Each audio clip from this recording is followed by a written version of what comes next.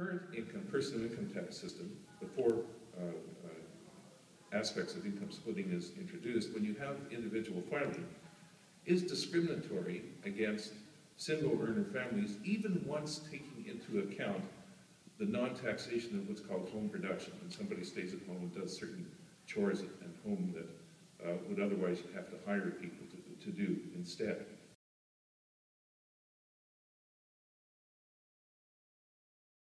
On the small business,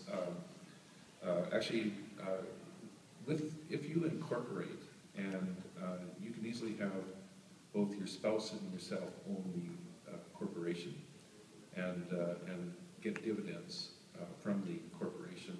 Your spouse doesn't have to actually work, just has to be an owner. And as a result, you can actually do some pretty effective split income, or income splitting in that way. It gets tolerance from the CRA, and a number of people do take advantage of that.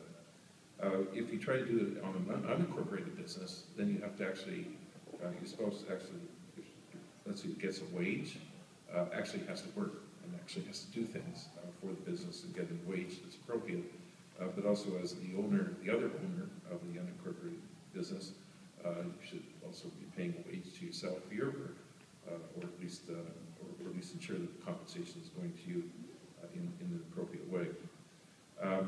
So that's the example I was trying to give, is that there are mechanisms right now that does allow income splitting.